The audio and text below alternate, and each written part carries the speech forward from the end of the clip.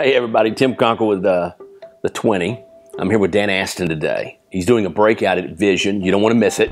But there was a couple questions I wanted to ask him to kind of preview this. If you look at the 20, it's a large group of MSPs. In doing that, I get to talk to a lot of MSPs, and I've ran across a ton of MSPs lately that have talked about, yeah, I don't really have contracts. I do month to month. There's no real reason for me to do anything. That's my selling thing. Danny, how dangerous is that? Well, without the contracts, you wind up in a situation with your customer that's basically chaos waiting to happen, because you've got no risk management. You've got no way to have assurances if there's a problem. What's the bandwidth and what are the goalposts of solutions? More importantly, why is every MSP in business? If they're honest, they're in business ultimately to scale and sell their business and get a multiple of revenue or EBITDA. And there isn't a PE firm in the world or a purchaser that's going to give you top value for a company who's got contracts, but not really.